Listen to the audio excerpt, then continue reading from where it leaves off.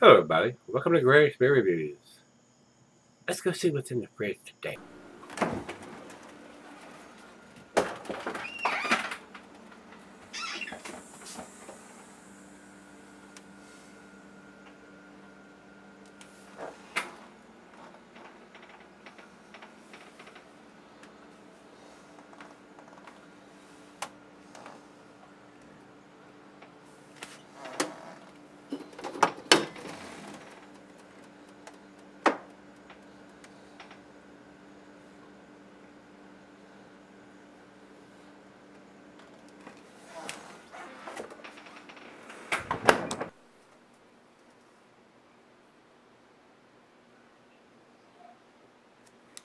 Hey everybody, thanks for stopping by Greg's Beer Reviews today. Today's beer comes from Crooked Stave Artisan Beer Project. These guys are out of Colorado. This is sent to me by Nate. This is Nightmare on Brett. We did the blueberry version about a month ago. This is the raspberry. The blueberry had a blue label, the raspberry has a red label. And according to the information here, it's aged in Leopold Brothers whiskey barrels. So we'll see what this one brings to the table.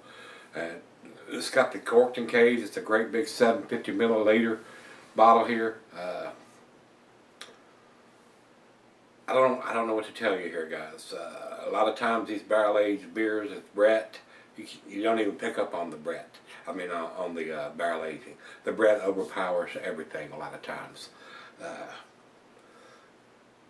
Brett beers are nice. I've never brewed with them because they infect everything that the Brett yeast touches, and you can't get it out unless you have dedicated equipment to brew stuff with Brett. I'm not taking that chance. I don't want to infect everything, and I don't have the dedicated equipment to brew a beer with Brettanomyces yeast in it because you cannot get it out, guys. It's impossible to get it out. Brett beers are nice. They have that heavy, sour, wild ale characteristics with the Brett yeast.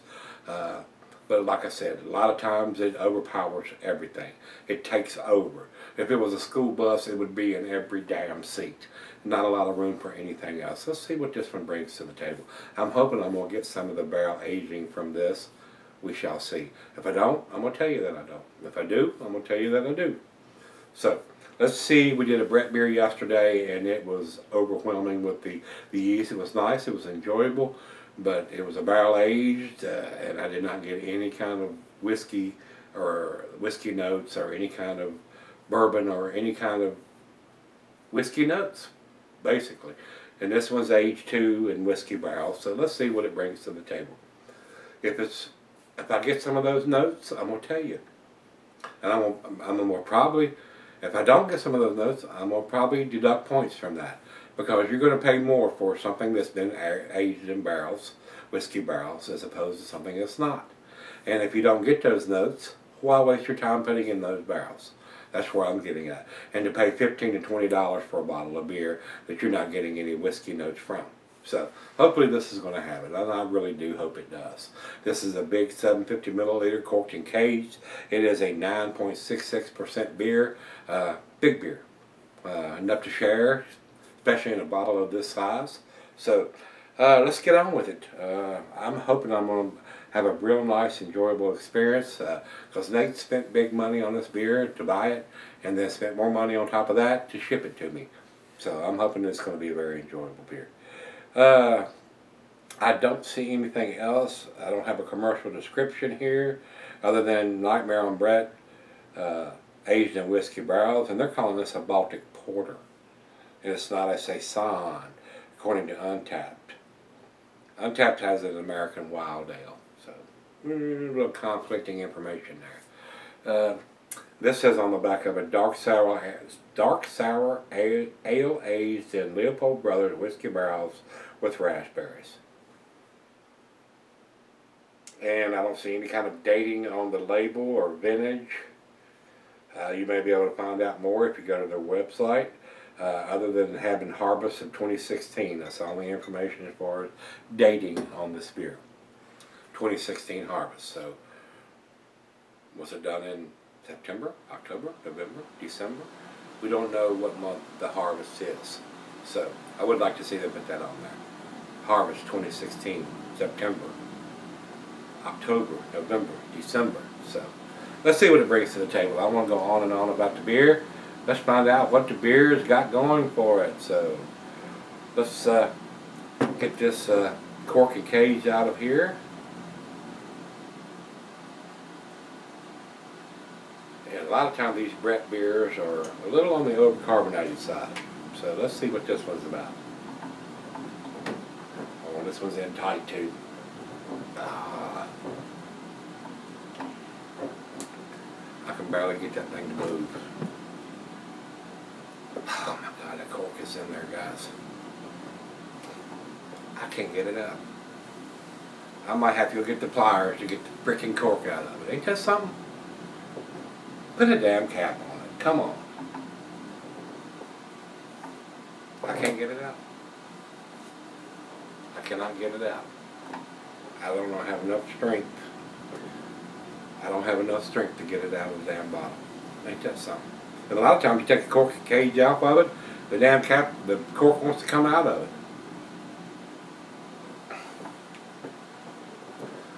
I've got it to buzz just a hair.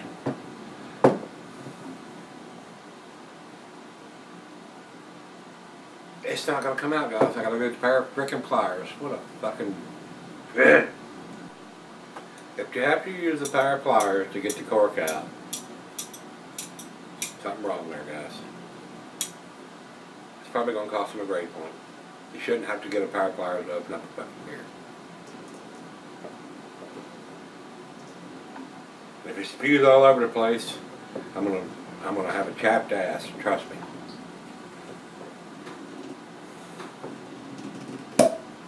Big pop, great big pop. It's not gushing out of the bottle. That's a good thing. You should not have to use these to get this out. That's horse hockey. Put a cap on it. I'm going into the bottle. I'm not going to spend a whole lot more time on this. Cheeses, pepper, Monterey, pepper jack, sharp, Gorgonzola, Limburger cheeses.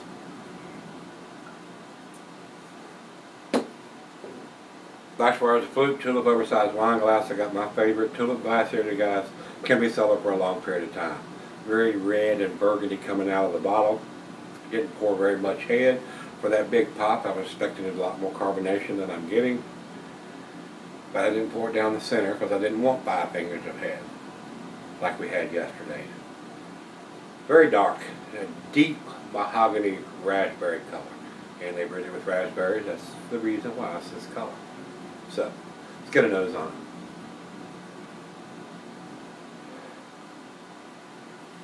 Big time raspberries. I am getting a slight hint of some whiskey barrels on this one. The Brett doesn't seem to be overwhelming like it was in the beer yesterday. This is Crooked Stave though. This is not the beer company that we did yesterday. Man, it sucks getting old when you can't remember what you did yesterday. It'll come to me. Very nice sweetness. Very, very nice sweetness. Big time raspberries. I'm really surprised that the Brettanomyces yeast is not overpowering as much as it has been from the beers we did yesterday and the day before. That was River North and somebody else. Smells good. Smells nice and sweet. Let's dive in. Cheers, everybody. Cheers, Nate.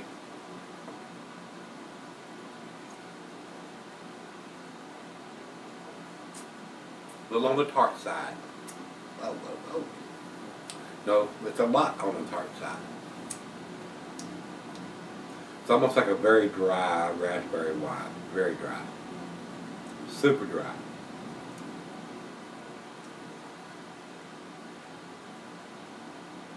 But even still, slight hint of some whiskey barrel aging going on here. Not much.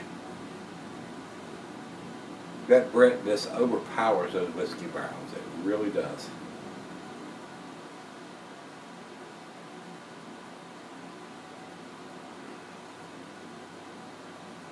It's very tart, slightly sour, big time raspberries. If you like raspberries, you'll probably love this. But it is heavily on the dry side. I would even recommend putting a little lactose in this to give it a little bit more sweetness. It is super dry, super dry. And that may be what they want. I mean, when you drink something, a beer or a wine that's super dry, you take a drink and your mouth is still dry. Then you take another drink. And that's the whole idea. They want you to keep drinking it. Yeah, that was dry. That didn't quench my thirst. That didn't wet my whistle. Let me have another drink. A minute later, 2 minutes later, let me have another drink. So that's the whole idea. They want you to drink more of it. But I think to balance it out, it needs a little bit more sweetness, and it needs to be a little less dry. That's just me. That's just my opinion of this. I mean, I don't like something super dry. It's like drinking sand in a glass. I don't want something, as soon as I take a drink and I set the glass down, I need to pick the glass back up and take another drink within 5 or 10 seconds because my mouth is dry.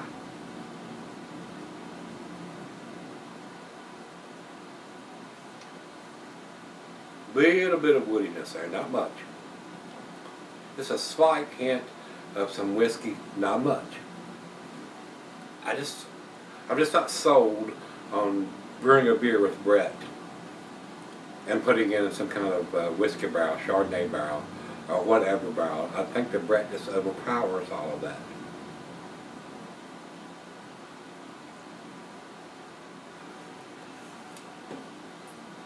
A very nice raspberry taste. Alcohol is super well hidden for 9.66. Almost a 10% beer. But I will tell you right up, it is super dry. That is probably the driest beer that I've had in quite a while. And like I said, as soon as you take a drink, you set it down. 15 seconds later, you feel like you need to take another drink because you haven't wet your whistle. It's just so dry. Super dry. Extra dry. Well, it's right out of the fridge. I've rambled on long enough and had to go get the pliers to get the freaking cork out of it. Let me sip on it for a while and see where it ends up. See if I can get a little bit more of that barrel aging, whiskey barrel aging that they've done on this beer. I'll be right back. Alright guys, I'm back. Tasty beer. It is a very tasty beer.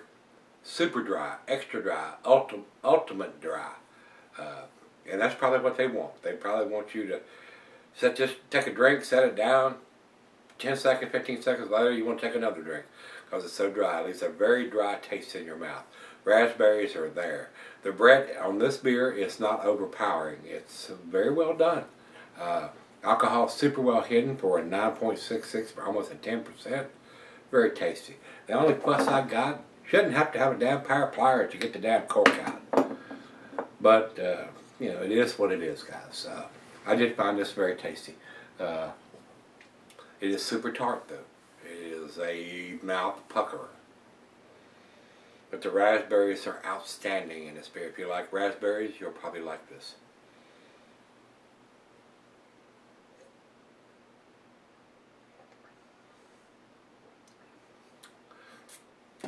Very slight hint of the whiskey barrels in there. Not overpowering whatsoever.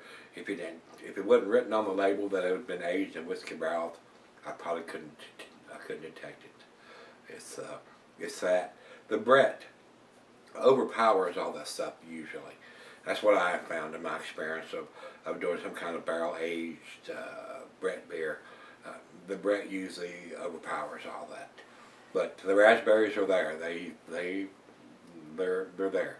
So Brett, yeast, wild, sour, tart, raspberries, there. Most definitely there. Other than that, not getting a whole lot of anything else. It is super dry. That's what stands out more to me as dry as this beer is. It's like an extra dry wine. It is so dry, you want to take another drink 10 seconds after you set the glass down. So that's probably what they want. That's what they want you to do. So guys, to me, I do think it's a very tasty beer, very well made beer. Like I said, the alcohol is super well hidden. This could probably sneak up on you if you were going to try to drink all this by yourself. Final chug.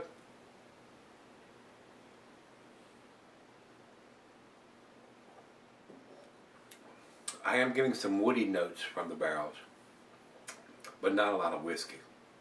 The bread is just overpowering that. Super dry, very tasty, well-made beer. A chore to get the cork out. So, I'm going to give this beer A-. Scale for me is a 92. That's where I'm going to put this. Let's run over to Beer Advocate. Beer Advocate has it at 96, world class. Great numbers from those guys.